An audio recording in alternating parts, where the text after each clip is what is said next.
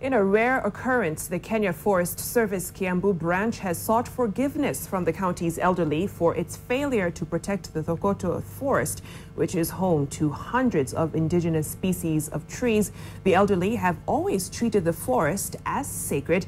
KFS has promised the residents that there will be no further tree felling in the forest that has become the target of charcoal burners and loggers.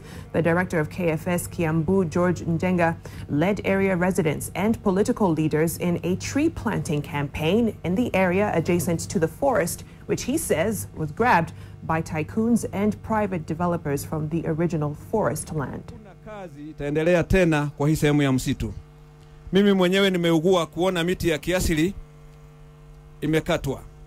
Katika sheria ya misitu ya mwaka wa 2016 ambao kuna kopi moja na huyu surveyor, uhifadhi wa misitu ya kienyeji ya kiasili huo umewekwa namba 1.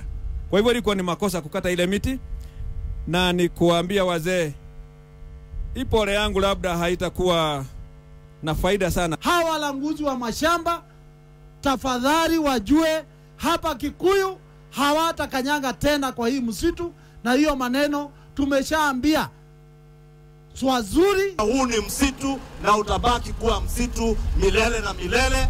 Wale watu wanaweza tumia tu ni wazee kwa mambo yao cultural yenye ufanywa msituni. Kanatiguo.